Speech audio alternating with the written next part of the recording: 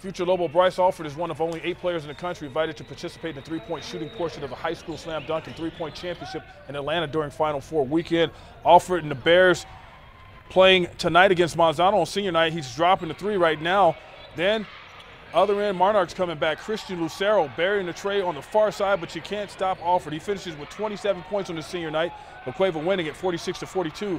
Alford's dad, Steve, excited about the future.